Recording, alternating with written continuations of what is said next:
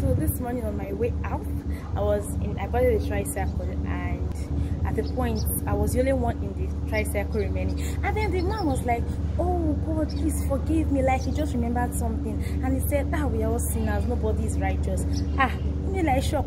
I said, "No, I'm righteous." So I said, "No." He said, I said, "No, that the Bible says that we are the righteousness of God in Christ Jesus." And immediately he said, show me where in the Bible that says that." So I had to search my Bible and brought it out from the book of 2 Corinthians 5 verse 21 that says that now we have been made righteous in him, in Jesus Christ. And when I showed him, I saw the calmness in his spirit.